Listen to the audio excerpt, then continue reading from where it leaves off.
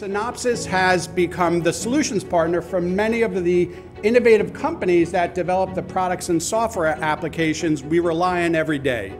In the past 30 years, we've seen Synopsys continue to innovate and grow into the amazing company it is today. And now, please join me in welcoming your founder, chairman, and co-CEO, Aart de Geus.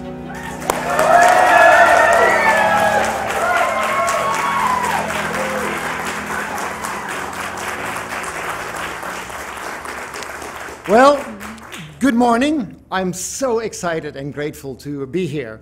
Grateful for Synopsys to ring the Nasdaq bell, and as we celebrate our 35th year of being at the heart of high tech that continues to change the world. Grateful, but also super excited to ring a bell that heralds the dawn of a new age, the age of smart everything. Every aspect of the world relies on immense computation. Computation delivered by crazily complex chips designed with Synopsys software. Back in 1986, we embarked on a mission to catalyze the future with an impact today that back then could only have been described as science fiction. Well, our extraordinary colleagues on the silicon manufacturing side kept shrinking and shrinking the transistors to fit 1,000, 1,000,000, many billions of them on a tiny chip, and we enabled the other half of this journey, the design of capabilities with these tremendous numbers of transistors. This seminal trajectory, referred to as Moore's Law, drove exponential acceleration from the personal computer to networking and cloud, to smart cell phones and video communication, and now artificial intelligence from cloud to edge.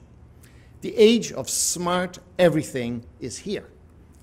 We're proud and privileged that Synopsys delivered 10 million X in productivity gains to our industry with massive impact on the world.